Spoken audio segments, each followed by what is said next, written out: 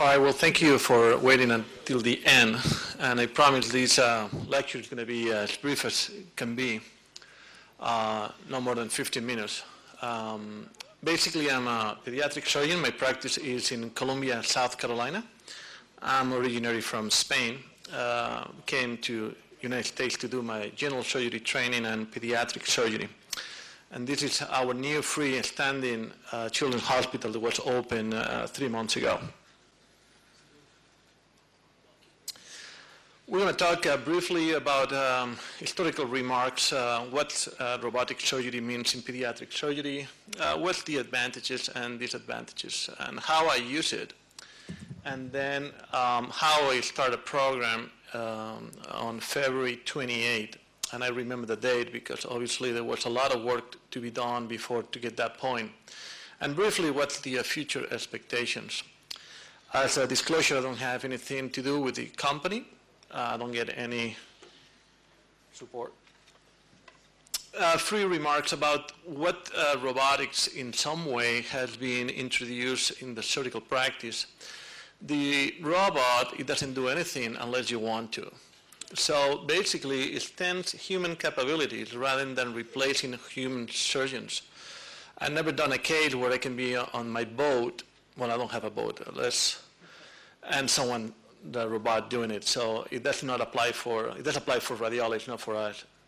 We have a Puma 560 Probot and Robodog. Those are different small robots that were applied for different things like a brain biopsy, CT guided, that you can use it for a prostatectomy or even for orthopedic cases.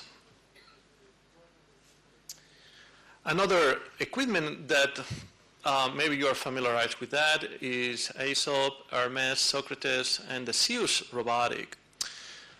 Those devices were supposed in some way to help you doing laparoscopic surgery. Hermes, yes, for instance, it was a centralized voice command and recognition system for the medical devices. We used it for some time, but then we were sick because the machine didn't recognize my voice or my partner's voice. So we used it for some time, but the bottom line, these things came in and probably are not used anymore. The Zeus robotic was the first prototype that were used for robotic surgery, mainly in adults, but as well in pediatrics, and mainly were used in the animal lab. This company, I never used a Zeus robotic equipment, but it probably was pretty good. But the market make it that this one disappear, and we got the only one in the market that it was FDA approved in 2000, and it's called Da Vinci system. And once again, I have nothing to do with the company. The company Intuitive Surgical absorbed and merged with the previous company, yes, to become the only company that manufactures robotic equipment for the surgery. So what's a robot look like? This is the only one, and once again, I tried to remove some names here and there just to make it impartial, but there are several parts of this equipment. Basically, we have what we call the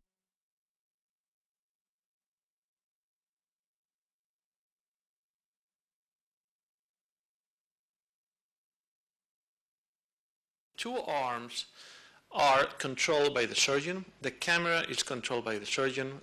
And this is an additional arm for the second generation of these robots. So in other words, a year ago, there were only 3, and this is the new generation with 4 arms. And the surgeon by itself has control of those all the time. This is the surgeon's console, where the surgeon will sit in front of it.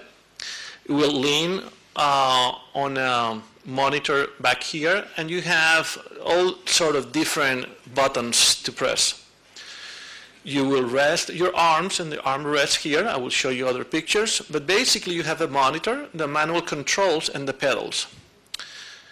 Pedals, 5 total, but can add it more if you want to use harmonic scalpel. Just to give you an example, this first pedal here is to clutch your instruments so you can reposition without moving your instruments. The second one is just to clutch and move the camera by yourself. So you can zoom out, you can move by yourself, just moving with your hands. The one on the middle is just to make it focus of the camera. So whenever range you are from the target, you can modify that. You have two more pedals here, and you don't know where to put your feet. There is not much room. So you have one pedal for bipolar, one for monopolar, and you need an harmonic scalpel. You need to extend your leg outside to get your pedal for the harmonic. Briefly, the VinSheet system is a sophisticated robotic platform designed to expand the surgeon's capability and offers a minimally invasive option for major surgery. I took that from the company. Provides intuitive control, and that's true. Wide range of motion, it's true. And fine tissue manipulation capability, and it's really true, as well as 3D visualization.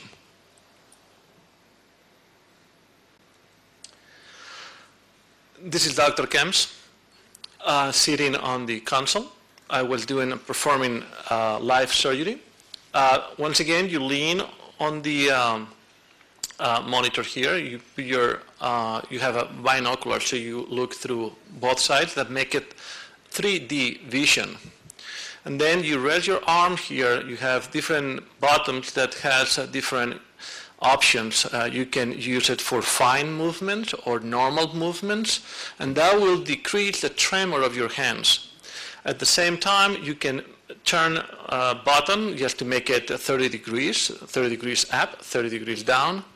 So you have all sort of different options and handy. That's how it looks, the manual control. You put one finger here, the other one here, usually it's the thumb and the index. And this is the way that it's working. I'm going to show you that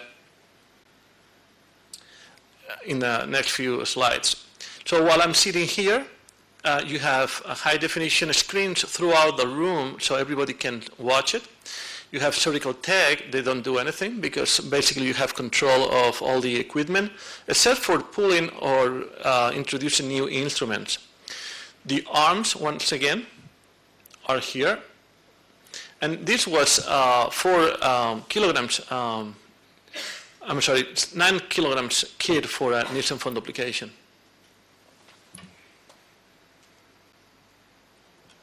Once again, you can see the definition. The CRNA or the anesthesia team will struggle in some way because depends the procedure that you perform, things are going to change, and I will show you that in a few seconds. This is the scope. There are two platforms, one the 12 millimeters, that's the one that we have in the hospital, and a few months ago they came up with a 8.5 millimeters. They are heavy, they are very bulky, but they don't lean on the patient, they are docked on the robotic arms. This is what it makes 3D. And obviously it's a high resolution. You can tell how you can see it through the monitor. There are 40 different instruments, and to make it easy, I just choose the ones I'm going to use. This is a regular grasper. That's how it looks. Look at the fringe, and provides 1,000 different movements that you can do, or something unthinkable. And then this is the cartridge where you put it on the robot arm, right here. This is a video where you can see in the animal lab hands and how that make it your instrument move. This is a 6/0 suture, and it's in the animal lab repairing ureter. Basically what we did in part of the credentialing to be able to do the surgeries in my hospital, I went to Houston and I went to the animal lab, and we were able to do in 4 hours about 10 different procedures, from taking the gallbladder, taking the nephrectomy, doing the ureter surgery for anastomosis, palatoplasty, Nielsen fundoplication, We cannot do in pigs splenectomy because of the size, but we were able to do intracorporeal anastomosis of the small bowel. So one pig for 8 or 10 procedures. So what are the advantages? I believe that it simplifies the surgical technique. I have no question about it. It's better visualization, high resolution 3D camera. The filter and seamless translation of the surgeon's tremor and improve the sterility in the small body cavities. For me, it was unthinkable to do anastomosis in 4-kilogram baby, end-to-end intracorporeal anastomosis. And even didn't trust myself, so I opened, since we use a 12 millimeter sport, I brought the anastomosis outside just to believe. So I touched it and I believe on that. Obviously, make it able to use MIS in complex procedures. But what are the disadvantages? There's a lot for pediatric surgery. Prolonged time for surgical room setup. And everyone who has been involved in laparoscopy, minimally invasive surgery, we know that in the learning process, there is time you spend just setting up the OR. Well, robotic cases takes double. Because the patient are in different positions, because the card comes from a different place, so the anesthesia has to make it up to move the tubes in a different position as well. So it's a little hectic. There is no tactile sensation. I don't know if I'm touching something or not. I can see it. But if I lose the tip of my instrument, I don't know what it is. There is no way that you can know what it is. So you can easily perforate the bowel. I haven't done it, but I heard about it. So the force feedback provides a substitute for tactile sensation, but that's not enough because that can be late, mostly in babies. So you keep all the time your instruments on your surgical field, on your monitor, so you know where are they. It's heavy and bulky equipment. And basically the robot is taller than me. And when you get an imperforate anus that I did it with the robot, obviously you don't see the baby, you see only arms and a robot. But I make it possible, and I did it, and it really, really didn't struggle. I think that really helped me out dramatically. Operational cost is too expensive. I can give you all sort of different details, but just the machine, the whole equipment was bought by my hospital, about $1.6 million. The company is trying to convince me to get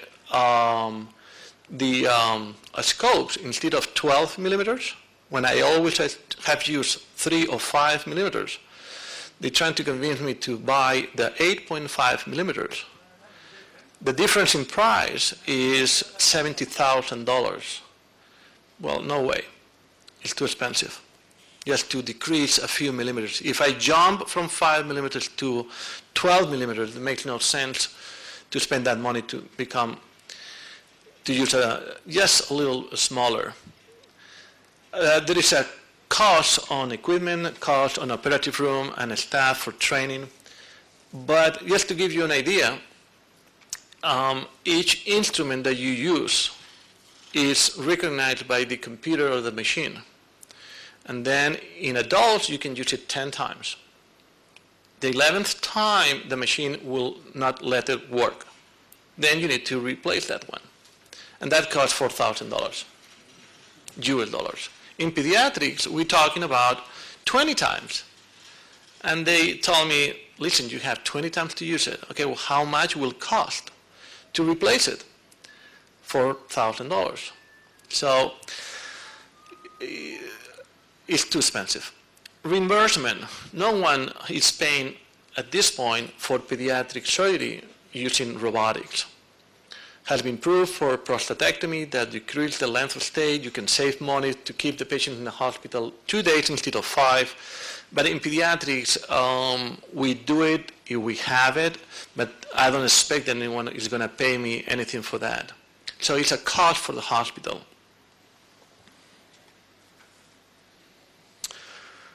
So how I use it? Well, really, it's really easy.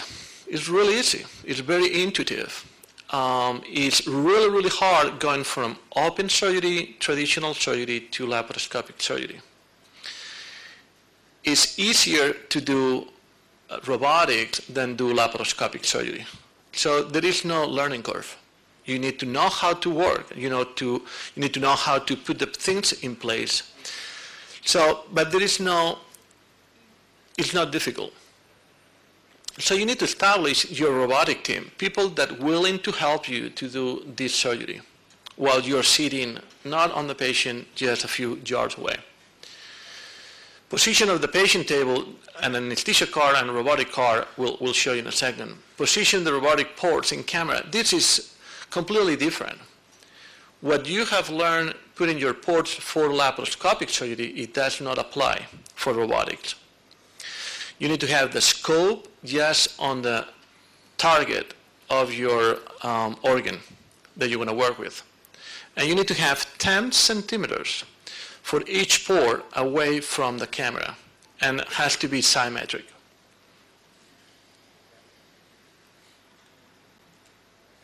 So that's my team that make it possible.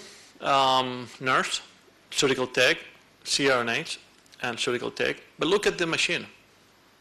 And I'm 6'3". So I have to establish some way to make it more efficient. So I came up with software where I can create myself all these drawings. So the nurse in the room can know where the patient is going to be, and I promise it's not simple, where the robot is going to be and where I'm going to stand, and where's the position of the patient, and that for each procedure that I do. And you know what? They don't look it up. They wait for me to get to the room. So I waste my time, but I might look nice here. So, and believe me, just do that in a computer. I spent a few times. So that's distal GI. The bottom line is distal GI is for anything in the pelvis or pull-throughs.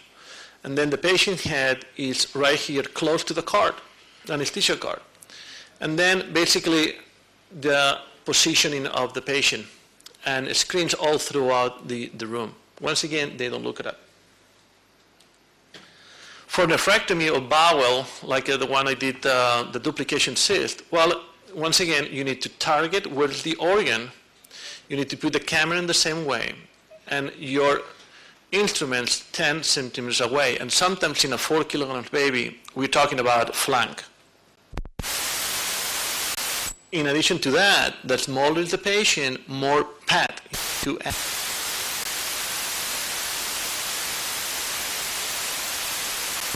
And that makes you very uncomfortable. So what's my short experience on that? First of all, and before anything, I love it. I have a good time. I have so far 34 surgical cases. The hospital gave me 1 day a week, Friday. No one wanted Friday, so that's for me.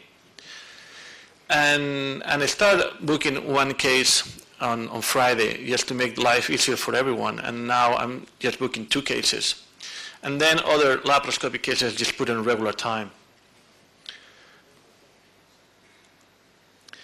So you wonder if it's worth to spend that money for appendicostomy, for a gallbladder, for a G-tube. Well, the answer is no. But at the same time, I'm going to feel comfortable to do an rectal malformation and doing well, so I need to go for the simple cases at the beginning. So I have some critics that, well, you're using robot for gallbladders. I say, okay, just wait. Those 3 cases were put on the same day. The company provides a proctor in pediatric surgery with experience in robotics, so I came to the hospital and I looked for obviously 3 few simple things that, that were done with no problems. Well, in green, I put the ones that it really makes a difference. really makes a difference. Helomyotomy, they have one so far during this time. Imperfect anus that went amazingly nice. And teddy duplication cyst that it went really, really nice. I did on Friday, the baby went home Sunday because mom asked to go home. And my partner said, there's no way, you're still 2 days post-op. And said, my baby's eating completely fine and has already bowel movements. The fact that everything was done intracorporeal, I don't know, I guess makes a big difference. And this was a mass excision.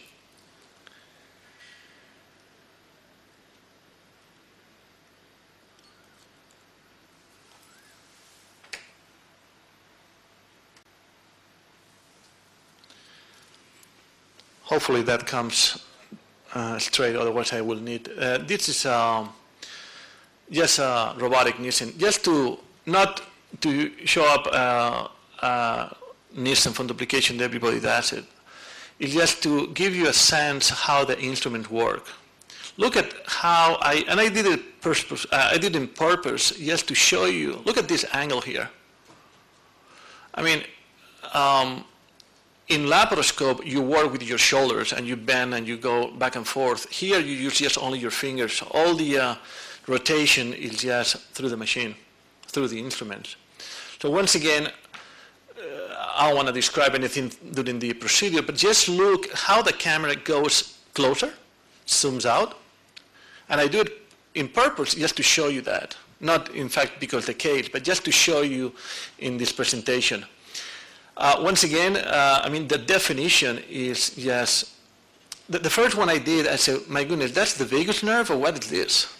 I thought it was the vagus nerve because of the position, but everything was so huge that even magnifies more than the laparoscope. So I have a good room here, but let me show you once again, the purpose of this video is just to show you how the instrument moves around. This is the vagus nerve. I've never seen something that big.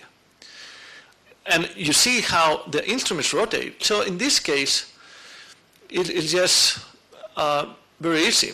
Add let's say, a G-tube and a patient with a BP shunt where the colon is all stuck in the anterior abdominal wall. So basically, I did it before I came in here and make it really, really easier. I'm not really good tying in knots, intracorporeal, but I feel I'm good with the robot. That doesn't justify the spend, neither the cost, but I usually put one here, one to tag the esophagus, one to tag in the diaphragm. But once again, I want to show you how the instrument rotates. That is just unbelievable.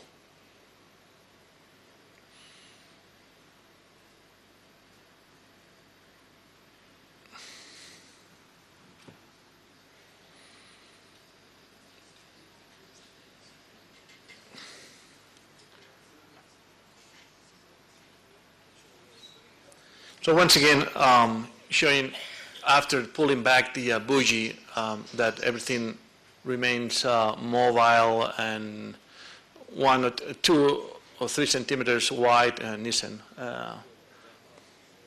One of the problems is you want to suction, you need to add another port because each instrument is docked on a.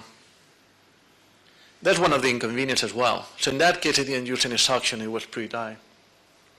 So future expectations, well, what do I want? No one will listen to me, but I want smaller equipment, something that I can carry, that I can have in my room. I don't need to go to a different room just because the equipment is so big that no one can move it. Something that has no cords. And obviously a reduced cost, that everyone can afford it. Briefly, I went through all this in order to be able to perform the surgeries in my hospital, basically all paperwork. In summary, technology is moving so fast that it's transforming our way of practicing surgery. I love laparoscopic minimal invasive surgery, but robotics make it really, really, really easy, and I like it. Nonetheless, Nonetheless, nothing should change our compassion to provide care to our little patients. So you are not able to do it, or things doesn't go as the way you expect. No matter how much you like technology, you better convert to traditional. So technology can go as fast as a cheetah. But once again, if you don't adjust that technology, you better take it by yourself. Run, and get it by yourself. And there's no problem. The cheetah got upset, you just take it away. You have control all the time of what you're doing. By the way, this has voice. It's pretty even funnier. So I should probably start with this slide. This is my senior partner. This is one of my residents. In fact, he went to medical school in Duke, North Carolina. This is a poor baby with the abdomen deflated after we finished the anorectal malformation. But the picture is not really for the baby. We already finished surgery. The picture is not because the resident that he was really good for his 2 months. It's to dedicate my senior partner, who allowed me to become what I want to be. So I'm very proud to be his partner. Thank you.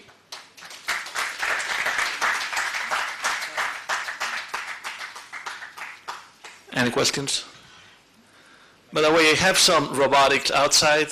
If someone brought money, I can sell it. Any questions?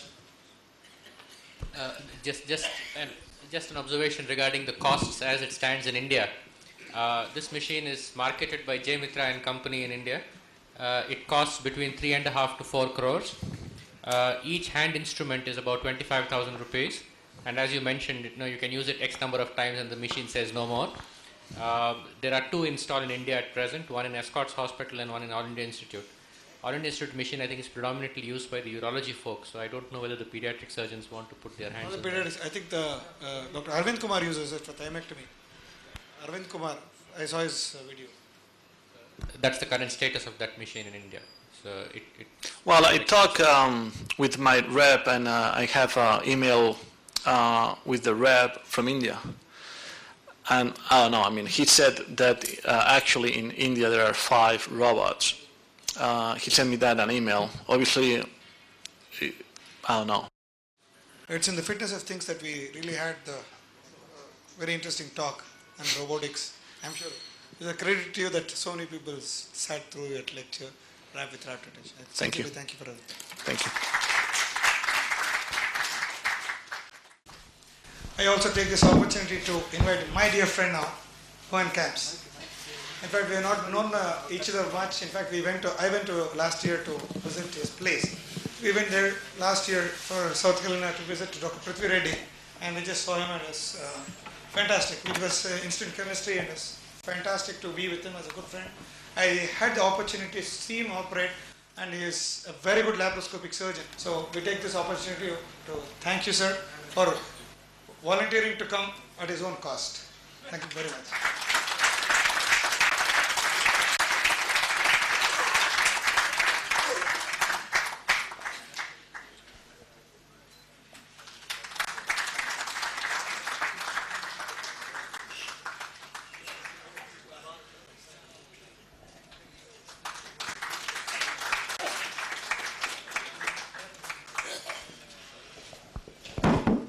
As I said previously, this is my 6 years in my career. It's been a pleasure, honor since the first time that I came here to India. When I received the invitation, was through my senior partner that I respect deeply. Pediatric surgeon who has done good things for our community in South Carolina. And he's been in practice for 30 years. He's native from Bangalore. from Hyderabad, I'm sorry, but he went to Bangalore College of Medicine. I dedicate that to him. He made it possible as my senior partner, facilitate my trip, my traveling, doing a minimal invasive surgery. Thank you for all you, for what you're doing possible for me. Thank you very much.